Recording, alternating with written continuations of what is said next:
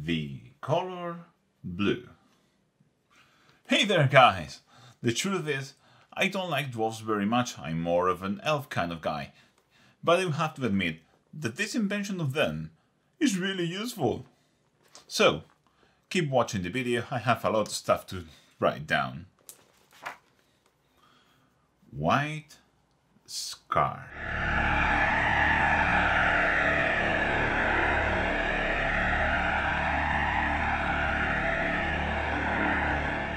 Hello fellow Hunters of the Blue, and welcome to my channel, and also welcome to another episode of Heavy Contrast, a series where I try to paint one miniature to the highest standard possible using just contrast paints and highlights. And for this episode I'm going to paint a dwarf, and in all honesty all dwarves look the same to me, but this apparently is a Kharadron Overlord Alkanat company, so let's get cracking.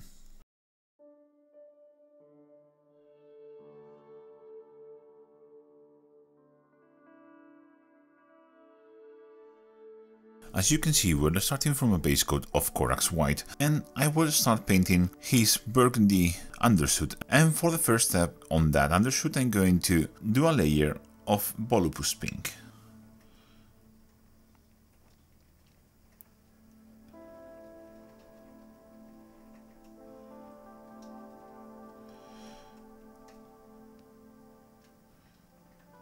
As always, I go section by section.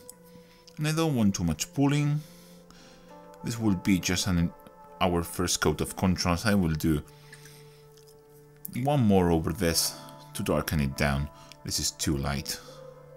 But we need this pink underneath everything else. With the Volupus Pink dry, or as dry as I need it to be, I'm going to apply the second layer of contrast. This will be Shyish Purple, thinned down with Maker's Purple. This is 2 parts Shyish Purple and 1 part Maker's Purple.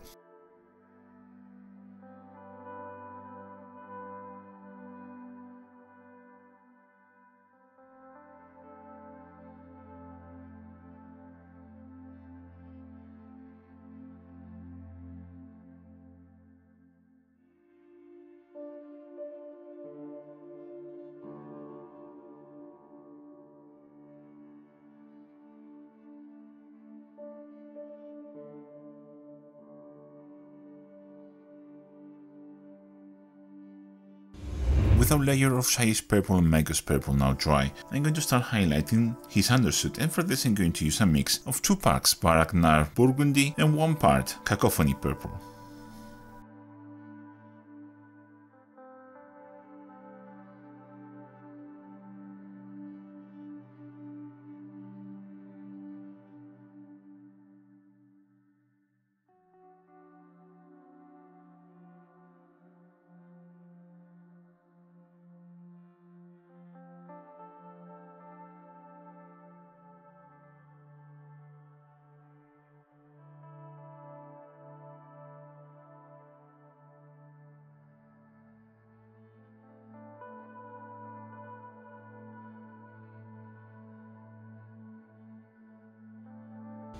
For a second highlight on the undersuit I'm going to use pure Cacophony Purple.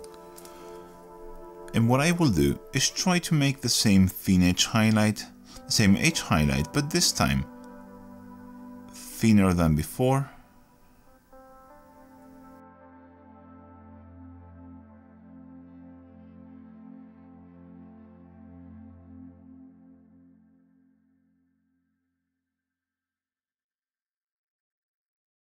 The idea here is trying to leave a line of the previous mix showing in between the contrast layer and this second highlight.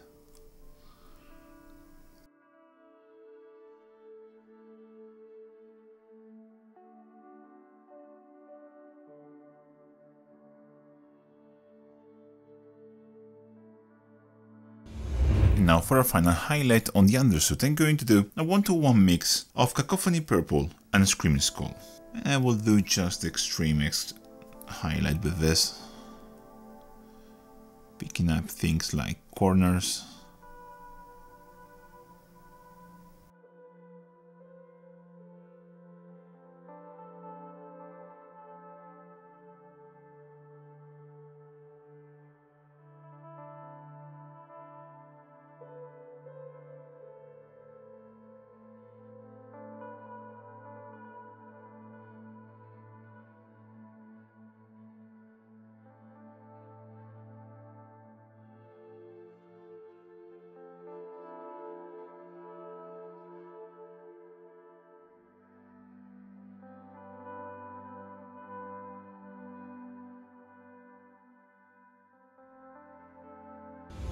With that out of the way, I'm going to move into the black leather of his boots, and for that I'm going to start with a layer of Griff Charger Grey.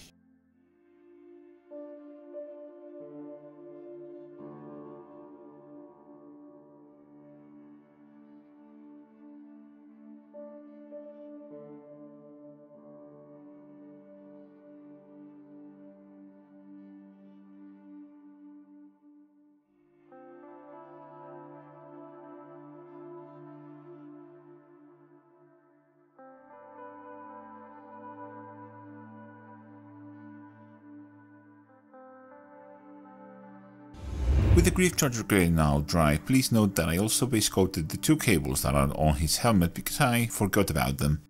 I'm going to do a layer of Black Templar over all those details.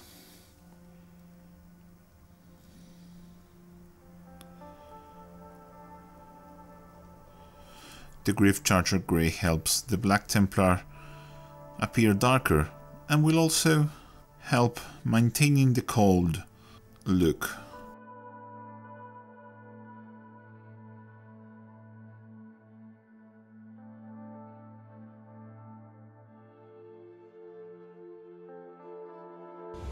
With our layer of Black Templar now dry, I also again forgot to base coat another couple of cables with this, so just look for any cables and do them that way. I also clean up everything that will be white leather using Corax White, and now I'm going to highlight the black leather, and for this I'm going to start with Thunderhawk Blue.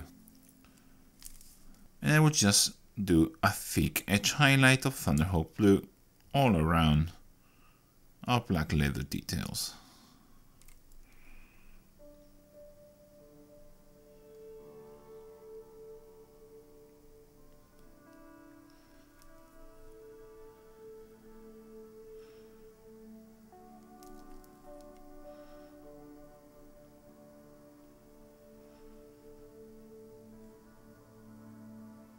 Here on the cables, I'm just going to do a line of this on the top of each one.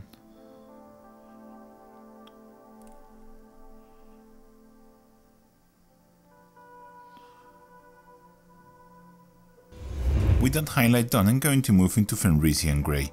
Now I'm going to do the exact same edge highlight, but this time I'm going to try and make it as thin as possible. The idea is to leave a line of Thunderhawk Blue showing between the contrast layer and this highlight.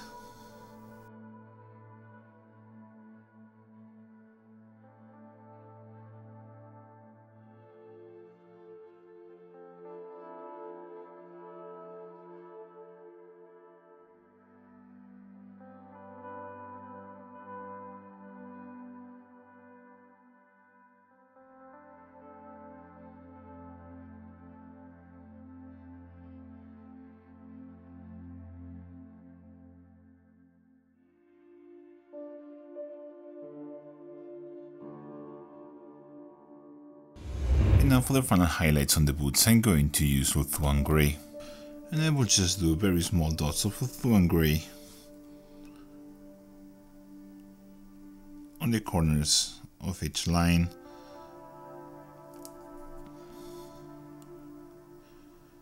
or where two lines meet each other.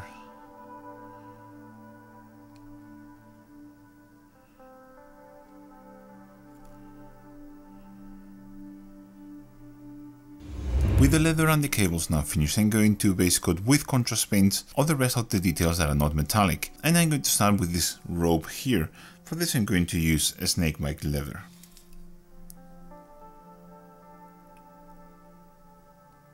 Again, all those details were cleaned up using Corax White.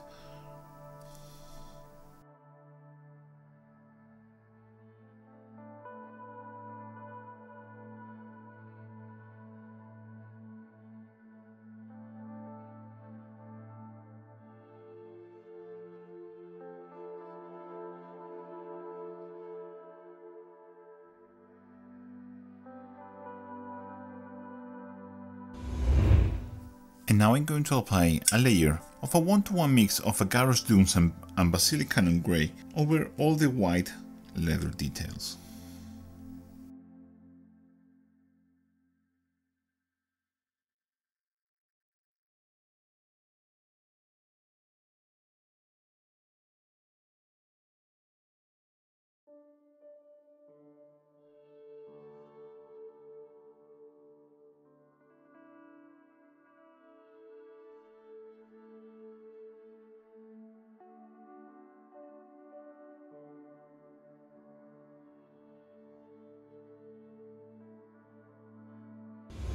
Our layer of snakebite leather on the rope is now dry, and I'm going to take the messy desert and I'm going to try to imitate the lines that are usually present on a rope, like this. The natural twist on ropes.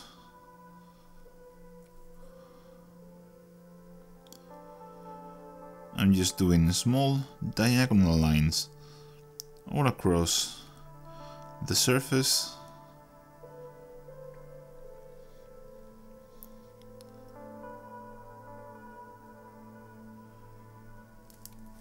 Just like that. That creates a bit more texture than is present here, and I really think it looks really good. Otherwise, this detail can look very boring. And now for the final highlight on the rope, I'm going to take a Screaming Skull and I'm going to highlight each of these individual segments that we have drawn in the previous step. I'm just doing a smaller line.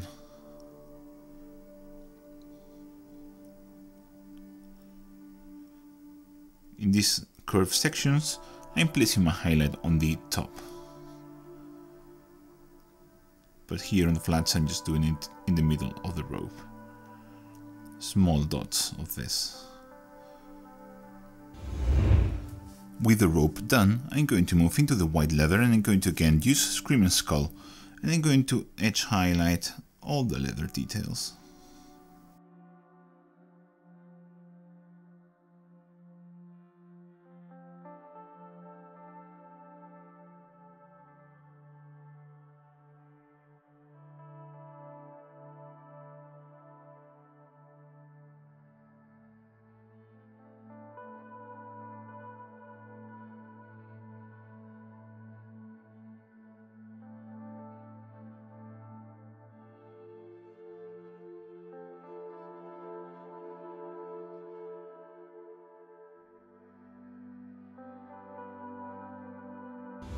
For the next highlight on the white leather details, I'm going to do Parrot Witch Flesh.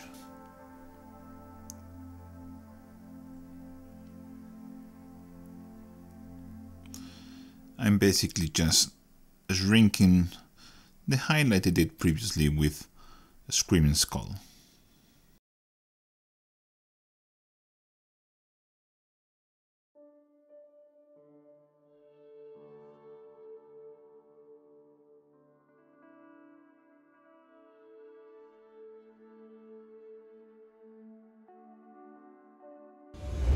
And now for the final highlight on the white leather details, I'm going to take white and I'm going to do a dot highlight with it. I'm just basically picking up all the corners, just like that, very quickly.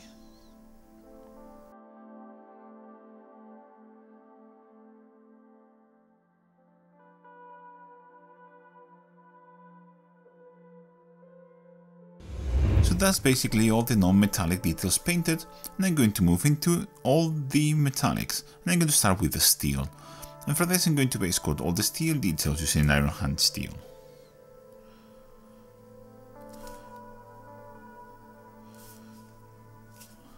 Kharadron Overlords have a ton of metal on them, and it seems like it's a bit random which part is which metal, so just check the box or do it whatever feels good for you.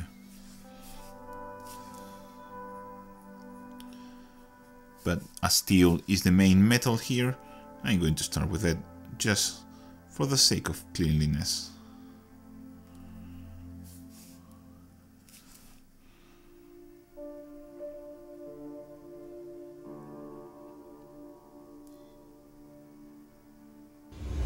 With all our steel now base coated, I'm going to shade it in two different ways. First of all, I'm going to shade anything that is armor panels using Griff Charger Grey.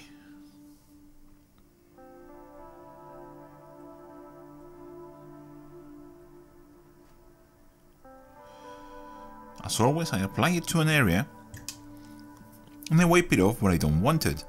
In this case, I'm going to wipe it off from the top of the shoulder pad, here directing the pigment towards the bottom.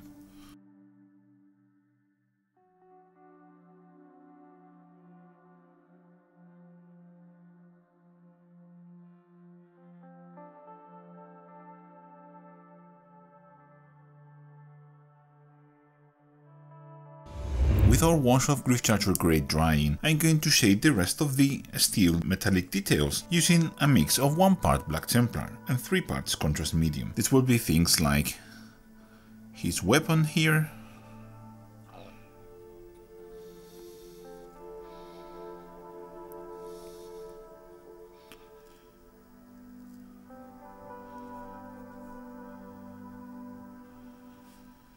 and of course any other metallic details like rivets, the ring here. And with this I'm also going to paint his sword, and I'm going to do a kind of TMM effect like the box art, and I'm going to do it with the same mix. So I'm going to start here and apply it here towards the back and here towards the top. I'm cleaning my brush and I'm feathering it out like that.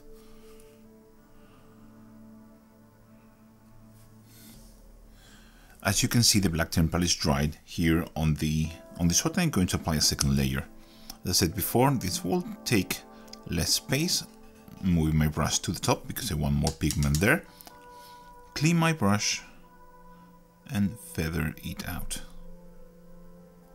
Just like that. And you can see how easily we can create that kind of TMM effect using contrast paints.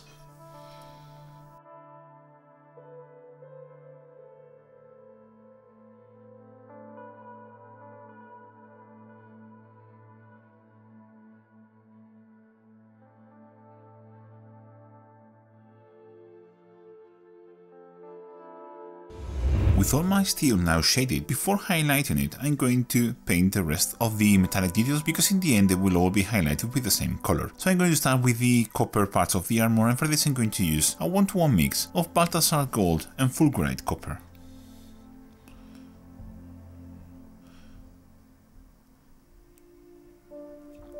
This is a mix I really like, and I think it gives the best copper undercoat you can find in the Citadel range.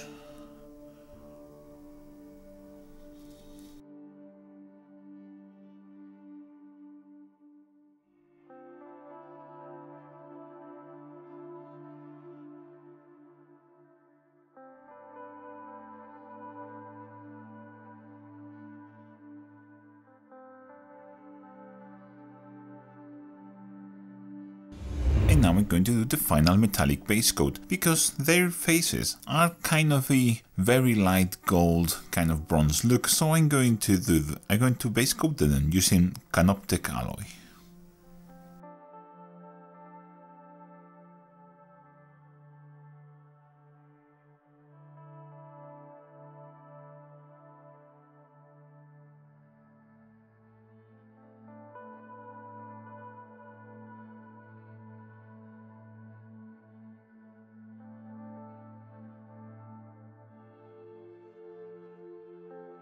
You can also pick up random details with this. For example, I'm going to pick this piece of metal here on his gun. With those last metallic base coats applied, I'm going to shade them using contrast paints, and I'm going to shade them using the same. This is a mix of a 1-part wildwood and 4 parts contrast medium. I'm going to apply this over my bronze part.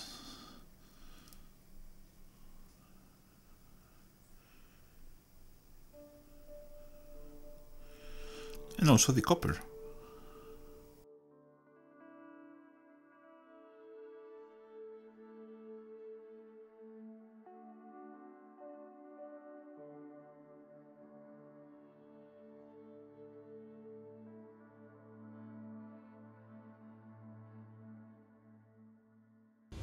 With my brown wash now dry, I'm going to start painting all the copper details, and from this I'm going to use fulgurite copper and then thinning it down to this sort of consistency. And I'm going to basically, here on the flatter side panels, I'm going to layer it out to bring back the shine. I want the shiny copper finish.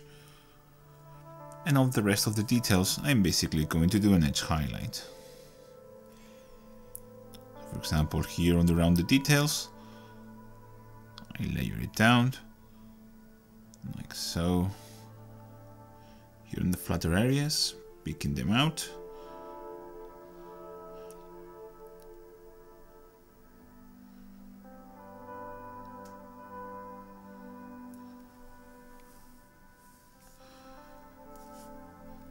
And here on the smaller details, I'm basically going to do almost an edge highlight.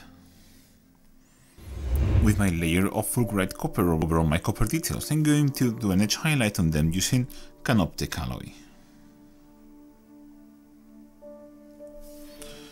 Canoptek alloy is a fantastic metallic paint that has an in-between tone that is useful to highlight almost everything with it. It will work over copper, it will work over gold, and it will work over silver too.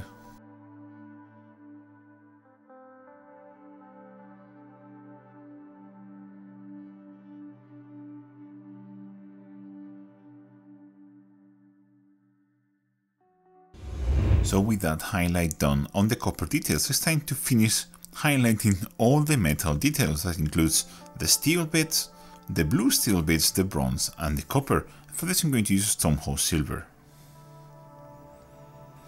On the steel details this is very simple, I'm just going to edge highlight them.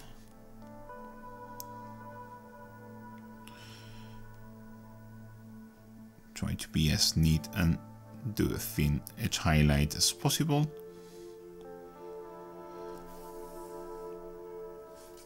Same goes for the white, gold or bronze details, whatever you want to call them. This is a very weird color. So, like that on his face.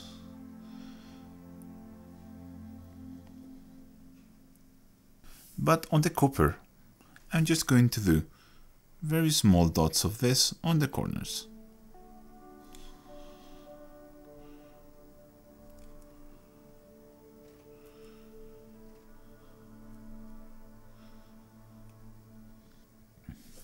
Here on his sword, I'm just going to do an edge highlight.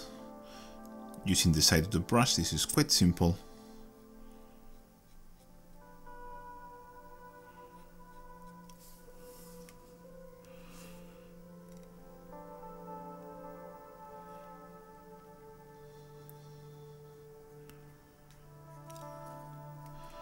And for the center ridge, you will just have to be careful and go slowly.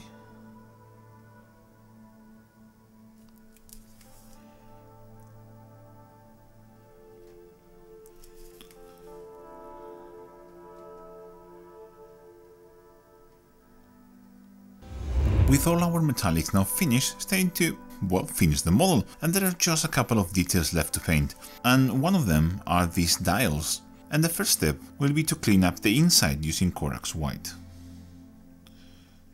I will just try not to touch the sides, just want to place the Corax White on the back.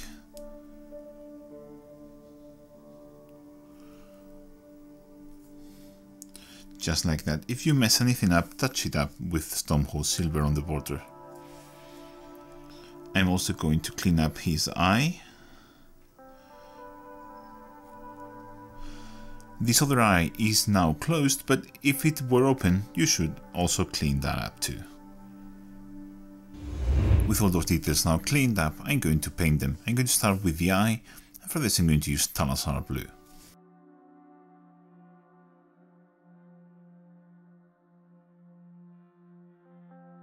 I'm just dropping the Talazar blue into the eye, and I will then clean up the excess. While dye dries up, I'm going to take Fresh Tears Red, and I'm going to paint the very small triangle inside of the dial here.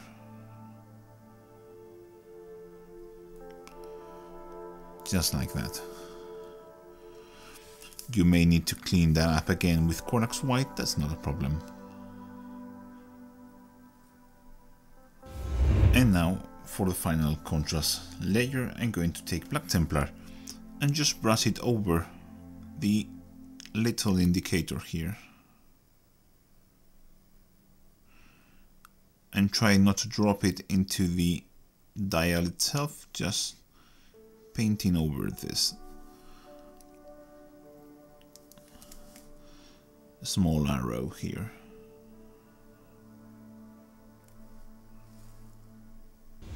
And now to finish off our model, I'm going to take Earth and Grey, and I'm going to do a very small dot of this in the middle of the blue eye. And with those details finished and the base painted, our Kharadron Overlord is done. And okay, I really don't like painting dwarves, I don't know why, but I really enjoy painting true metallics, and this of course has been quite fun to paint. So guys, as always, I really hope you enjoyed this one, and I'll catch you in the next one. Bye!